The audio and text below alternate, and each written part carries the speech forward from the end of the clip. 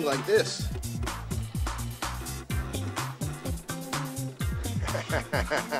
And in a startling development in a Pittsburgh kidnapping, this shocking videotape was emailed to MSNBC. Help! Miss Crock, save me! I'm begging you! Oh, they got me wearing chains! I'm living in a cage! Oh, they're gonna kill me! They're gonna kill me if you don't pay! Open your wallet, you tight ass! Jesus, somebody has to do something.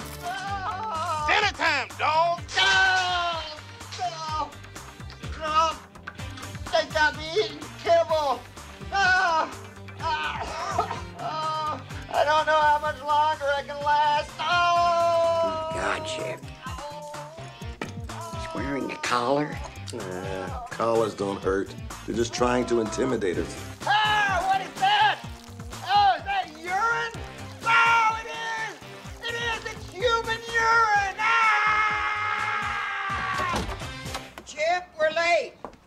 Mrs. Crock, do you have a reaction to the kibble video? Have you changed your mind about paying the ransom? Crock will not deal with criminals. This is a police matter. But your chauffeur was chained up like a dog. Don't you have any compassion? I'll show you compassion. Get your asses off my property! I'm afraid you didn't hear me. I'm afraid you didn't hear me!